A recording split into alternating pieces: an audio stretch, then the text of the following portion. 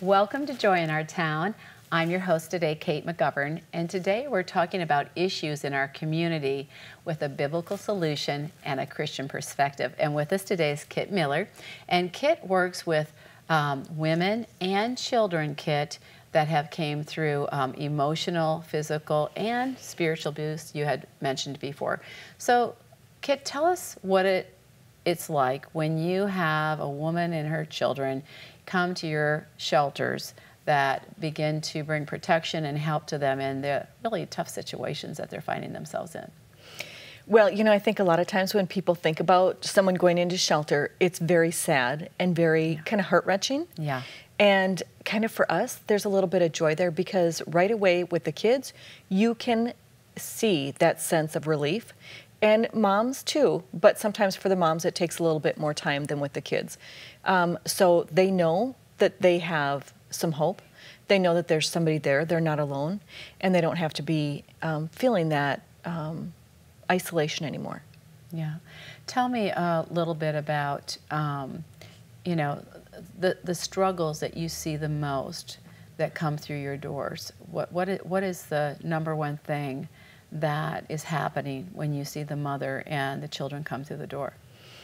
Well, basically in society as a whole, I think that people are pretty much run ragged. Everybody is tired and has 10,000 hats on and 10,000 places to be. So a lot of what we work with is single mamas, okay, and single women. But when you're a mama and you have kids, it can pull you in so many more directions. And so I think a lot of people are just really they're tired. They're tired, they're exhausted. They feel like they've reached out to every resource and tried to do whatever they could to make things happen before they had to go into shelter. And for a lot of them, they also have a sense of failure. I know that Jesus is the healer of the brokenhearted. You got a lot of broken hearts coming through your doors. So how does that healing process really begin to start in what you do with the women and children that come through your doors? What are the steps that you take place for them? I think for them, feeling accepted. Yeah. No matter where they're at in their walk in life, feeling accepted for who they are, for where they're at, for what they're going through. We do Bible study on site, and so I think some people have a faith background and some people don't. And so unfortunately, for some of those people that do have that faith background, there's a lot of shame connected to them for that healing. And, you know, there's just that constant struggle there with, you know, that conflict. They should have done something different or they could have. Sure. And a lot of that is shame-based thinking. And so I think for them, knowing that they're accepted and that they're not going to be treated different. We have, you know, structure for them that they need to follow and work within, but they're not going to be treated like they're a leper. Yeah. Yeah. So what's the transformation that takes place, Kit, in removing that shame? I mean, you mentioned acceptance, but what else? What is it that you see as you work with them that really begins to remove the shame and brings in the acceptance? Well, I would say probably the first three things are the feeling of accomplishment and hope, a feeling of peace, and that sense of moving forward, that everything isn't just pulling them back down, that they're not completely burdened with everything in the world anymore, that they've got some things removed from their you know, set of responsibilities, and they're able to just feel like they can move forward in a way of freedom that they didn't have before. And I think with our Bible studies that we do not denominational teachings. We just do the basic, you know, things that can help you in the Bible, getting that personal relationship, learning how to pray, learning how to get into the Bible and study it, and just kind of some of the things that are going to speak to you as you're moving through life and how you can incorporate those, life application. How you can incorporate some of the Bible into daily living, because in all honesty, it can be pretty overwhelming if you don't come from any faith background to just open the Bible and think that you're going to understand it right away. Jesus is good, but sometimes we're still going to have that sense of confusion. Yeah, it's kind of like wax on, wax off type thing. Yeah, and you know, the scripture that comes to mind, Kit, is that obviously Jesus is the healer of the brokenhearted, like what we had shared before, but also that that He will do immeasurably more than we can ask or think. And when we've got people that are believing in us, like you're talking about, just hope. You know, hope deferred makes the heart sick. We have people coming in that their hearts are sick. They've lost their hope. And so I know you're doing the Bible studies. Is there anything else that you walk them through that actually begins to gain their confidence and their strength back? What does that look like? That is a huge loaded question because we deal with a lot of life skills, whether that's how to look for jobs, how to dress, how to speak with people, where to go instead of just wasting their time and kind of roaming around. We deal with a lot of different life skills. So we work on budgeting, we work on structuring their own lives. A lot of it has to do with personal responsibility. And for a lot of people, that's really hard because some of our clients have been out on their own since they were in their teens. And so they've made some pretty bad choices and they're aware of that, but they felt like they didn't have any other choice and they had no one to help them learn how to make those choices. And so helping to kind of get rid of some of those burdens and barriers that have been kind of holding them back and prevent them from moving forward, maybe prevent them from getting housing because of debt or just bad credit in general because they needed the food. How else were they going to, pay for it other than racking up credit card bills? And ultimately, a lot of things were out of people's control, whether it was a health issue or mental illness that kind of prevented them from keeping some stability in their lives and in their home. It's just we want to teach them that they're capable. And if they were never taught anything about budgeting or parenting or time management, we can do that with them, and they're not alone. The staff is working alongside of them and helping them learn these skills. It's not just, here, sit down at this computer and create a resume. A lot of people are not skilled in that at all. And we've seen some of those come through the doors when, somebody said, here's a computer and here's a template for a resume. And it was not acceptable. It just wasn't. And they don't have a sense of, they have more of a sense of defeat. And so we don't want that for them. They have to see some light at the end of the tunnel. I know comes to mind too that the scripture that says, as a man thinketh in his heart, so he is. And so when you've got people coming through the door seeing themselves as victims, because they're coming in with the emotional and physical and spiritual abuse, what is it that allows them when they're in the shelter to really actually move forward? I know you're talking about skills, but what's that spiritual transformation that you really begin to see that where the women really grab hold, or just through all of it, what is it that you really see them grab a hold of that really gives them that forward movement? I think the fact that they're not dirty and they're not worthless gives them the belief that, well, maybe some of the other stuff that was said to me was also a lie. I think that is the biggest thing that can make them feel like that they have some worth and can do some of the things that we're asking of them, or that basically they're going to have to be responsible for on their own. How does the reflection process, that as you're all together, what's the outcome of just them all beginning to, reflect? You've been in this situation, I've been in this situation, and hey, we're not bad. Yeah, so share a little bit with me on that. I think that's really hard because a lot of people are at very different places on where they've been and what they've worked through prior to coming in. For some of the people who have been out of the abusive situations longer, they have done a little bit more self-reflection, and they can give some of those people who are new stepping out that idea of, it was hard. It was really hard. Life is not easy. Some of the choices that you're going to have to make are not easy.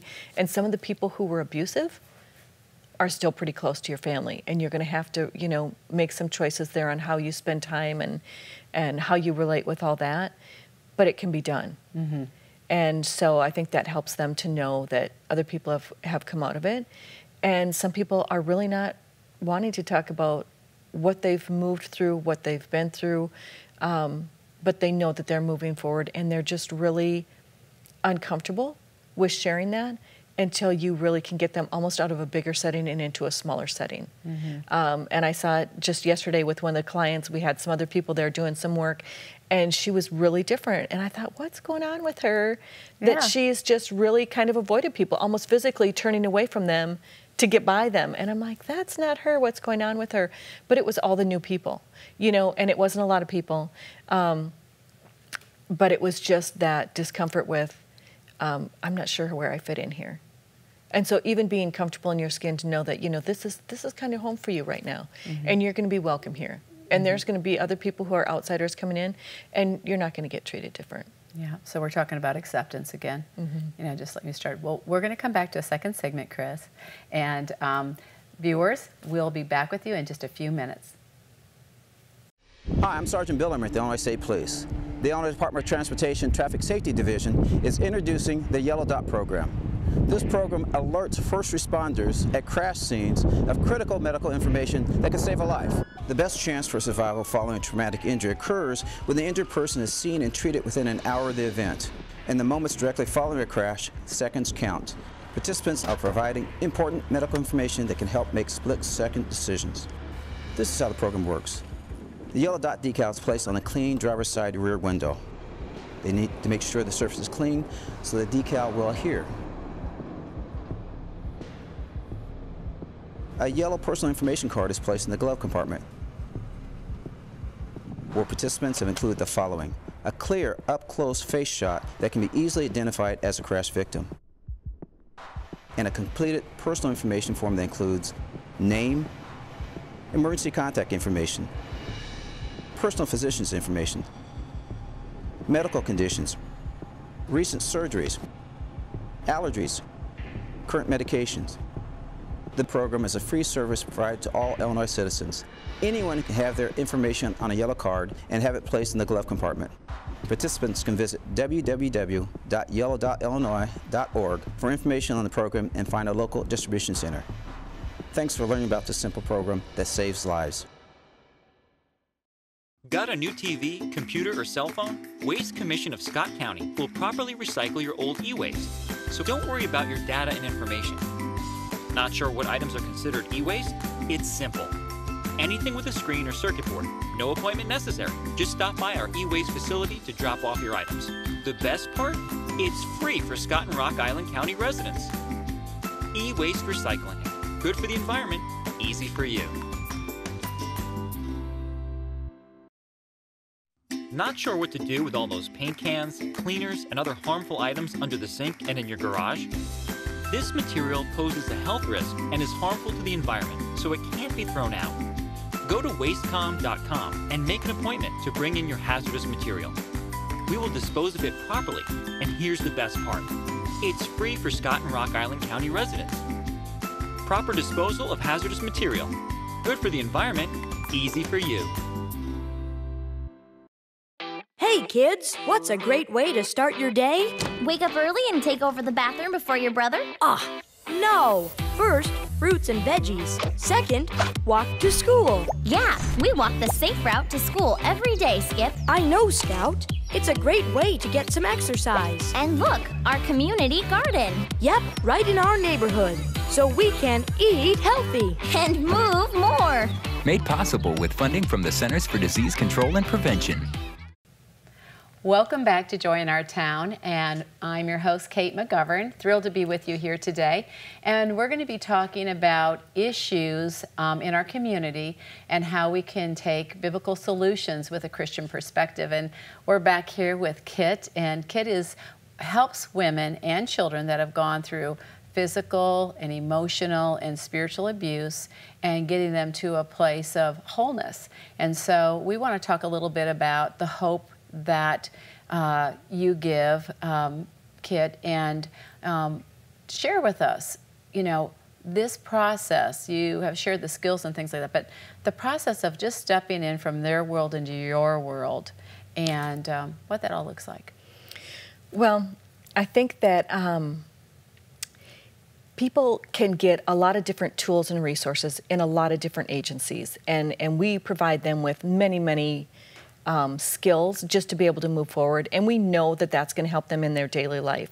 But ultimately, having the peace and grace of Jesus is what's going to heal their heart. Yes.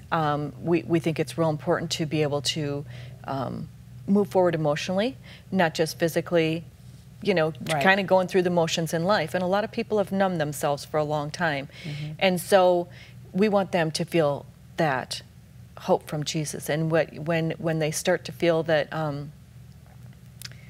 really someone can love me when I'm this unlovable, if he really knew everything about me, would he love me? And it's like he really already does know, and he knew all about that before you ever did those things or those things happened, and he still loves you all the way through it. He knew you before that. He knows you now, and he's not left your side. And so when they start believing that in their heart, you can sense they have a whole change almost in their countenance and in the way they relate to people, the way they want to interact. A lot of people who are really struggling with self-worth really isolate. Yeah. And so we want, it's exciting to see. Yeah. You know, for some of it, it's pretty difficult. It's a pretty difficult walk, but it's good on the other side. Yeah. And they need to know that, you know, a lot of things have been hard. This whole journey may be really difficult, but it's going to be worth it. And it's just a piece that you're not going to get anyplace else. We can give you a lot of tools on how to budget your books and how to, you know, live a really stable life, but you want to have that inner peace. And love never fails. Right. We know that is so true. And so how do you draw those that want to stay isolated? How do you draw them out? Well, we encourage communication and relations. I mean, we try to live somewhat as a community, not just in isolation of this is your bedroom, this is your apartment, this is where you're going to live. We're going to come together and do some things together. And it always helps when we have fun things to do, whether that's a makeover with makeup and, you know, cosmetics, or whether it's doing something crafty like painting or making jewelry, or you know, just this week we had a group come in and do some little gift bags for the clients. It's easy when it's fun. But the reality is that, you know, and it's kind of true with our faith too, it's easy to pray when things are hard, but it's something that you need to, it's a habit you need to form. Yeah. And so you need to do it on a regular basis. And so sometimes we just need to tell them that this is a safe place, and you can communicate here freely, and some of it's just about fear of how they're going to be reacted to. And so we want them to feel that they're worth talking to, and they've got something worth saying and hearing. Yeah. So breaking some of those old habits. And old thought processes. Yeah. We believe a lot of lies that can really start from very young ages, whether that was something that was said to them in school or something that was said to them by a family member. A lot of people live on those lies for a long time. Yeah. And they're not worth it. They're not worth the time. No, and I think, you know, in Proverbs where it says, you know, as a man thinketh in his heart, so he is. And so they begin to believe that. And then in Proverbs 4, where it talks about, you know, guard your heart with all diligence, for out of it flows the issues of life. But if you don't know how to guard your heart, you know, you have nothing there to protect you or to help you. And, you know, you're mentioning the Bible studies, and, you know, is that something daily that you do? Or tell me a little bit about how that Christian perspective that you bring into their lives. We do the Bible studies on a weekly basis as a group, but staff is available to work with them at any time. And we do have the sweetest person who does our Bible studies is kind of like a grandmother figure, and she's met with some of the people just anytime she's felt like they needed something after coming out of Bible study. She knew that they needed something special. She's found that and brought it in midweek. And we've done, you know, all kinds of things for the clients. It's not just in our structured time where this is set, because that's not how emotions and life works there. Right. And we kind of have to deal with things as they come up. But, you know, it's not only about guarding your heart, but it's about guarding your body. Yeah. And so that's a really hard thing for people who have been violated in a variety of different ways to really guard, because they really felt like they never had any control over some of the choices and situations that they were put in. Now, I know you have children that come in too, and so how do you minister to the children? Pretty much the same way. It's kids club. It's fun. We have a gal leading that who was a missionary in the Czech for 15 years, Oh, and we wow. are blessed to have her. I knew her before she went overseas, and we're just blessed to have her because she has tons of energy and that sweet, gentle spirit that kids need to have that positive reinforcement with them, just because they've got a lot of questions. And some of them have lived in a lot of different places with a lot of different people. And they just need to have some of those questions answered. And they just need joy. They need real joy in their life, genuine. And so with the adults and with the children, how do you compare with what they've walked through? Children are so resilient. Yeah, so how does that healing journey compare? Well, I think kids are probably a little bit quicker to forgive and forget. You know, I think that some of them have been through things that have been really, really traumatic, but I don't think that they really learn how to harden their heart or put their guard up as much. Yeah. Some of them have, we've seen them really protect themselves, and they've really been taught that, but I think that's a lot of times by the adults. And as adults, when we go through trauma after trauma and struggle after struggle and you know, conflict after conflict, we've really hardened our hearts and put distance between a lot of things so that we feel safer. And ultimately, it's made a lot of people feel very lonely. And you know, and a lot of people can identify this. You walk into a church that you're not used to going to and see how you're greeted. Right. You know, you can tell the churches that are very open and welcoming, and it's really hard and uncomfortable for a lot of people in churches to just reach out to new people. It's just uncomfortable. It's like setting, you know, just switching up tables when you go somewhere as a group. Do you want us to all sit now without each other? You know, like we're not going to make it or something, but we've met some really great people that way, right? So we want the clients to know too that and the kids to know that you're going to come in contact with a lot of different people through your life, and how are you going to treat each other? It's kind of a two-way street, and it's not always easy to teach kids who they could trust and who they can't, because a lot of times it was the closest ones to them that violated them and caused this, you know, upheaval in their lives. But they just don't have that hardness of heart. Yeah, so forgiveness sets us free. And a lot of change going on. And so when you think of restoration, Kit, you know, just, you know, things being restored that have been broken, do you have anything you could share, a story with our viewers today that comes to mind for you of just really a true, really God story of the restoration power of love, forgiveness, mercy? So I've been working with homeless and domestic violence victims for about 30 years now. Wow. And time flies. Yeah.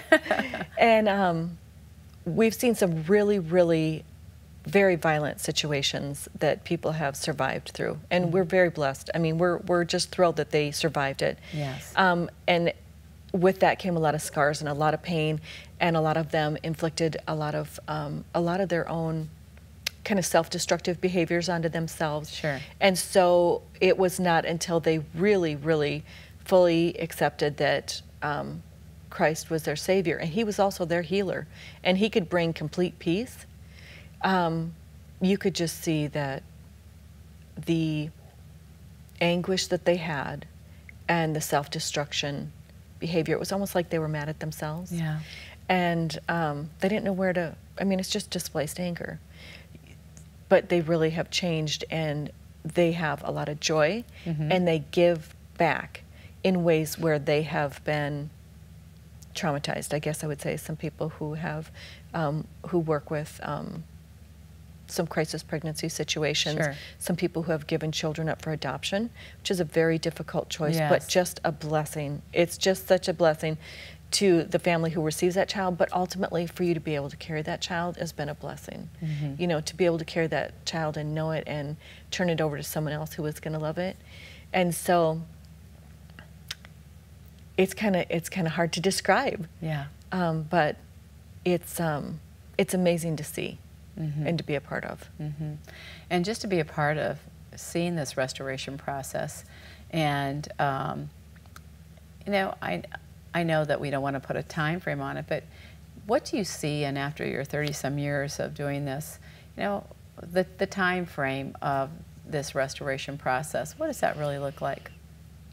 Well, I think for some people that's been fairly quick, because they were so broken, they were so desperate. Whatever you can do for me, I'm here. I'm willing. I'm crying out for help.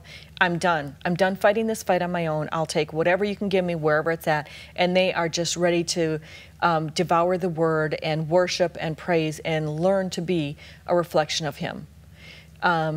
and other people have struggled through it. You know, and it's taken years to really turn that life around. And some of it has to do with their own struggles with how to get past that trauma. How do you let go of that pain? And that's something that you let go of over and over and over and over, and that's okay. Yeah. That's okay if you have to keep leaving it at the altar. Yeah.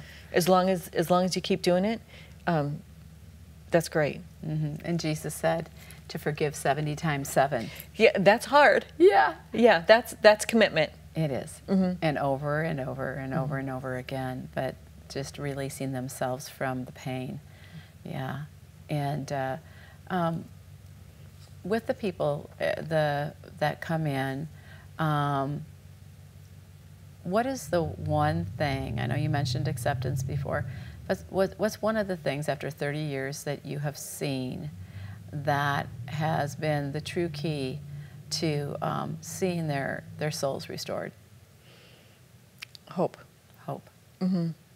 I think that you can see it once they start to get it, that really I have some opportunities and I have some resources that you can see that hope wash over them. Yeah. And we can't dream without hope. Hope and dreams are kissing cousins. And so as they get their hope back, do you see their dreams coming back? Definitely. Okay. Yeah, and the belief that they can achieve some of those dreams. One of the girls that we worked with quite a few years ago started a job where she has an aspiration for a certain career, and where she's working right now will help her to pay for some of the schooling for that career. And so it's just really neat to see her be able to move forward in that. It's taken a long time to move forward in that. And also some people who have just really been down because of health issues, and a lot of that was because of the trauma in their life just really affected their health. Sure. And so we're able to move back into the field that they had come out of and just be able to help people. Giving back and doing something does a lot for people. Yeah. It really does. So it's the forgiving, it's the giving back, and allowing themselves to be able to be put in a position where they're reaching out and they're touching lives themselves.